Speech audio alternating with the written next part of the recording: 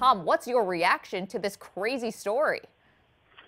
Yeah, well, we know there's a dark art in baseball in terms of stealing signs. That has happened for more than a century, but this really does bring baseball into the cyber age when it comes to stealing proprietary information.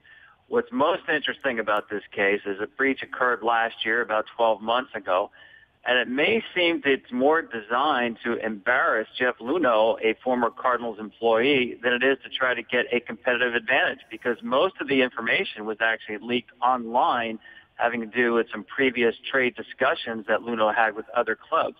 If you're interested in gaining a competitive advantage, you would not publish the information publicly. Instead, that's what's being done here, and it seems to be motivated by trying to embarrass a former Cardinals executive.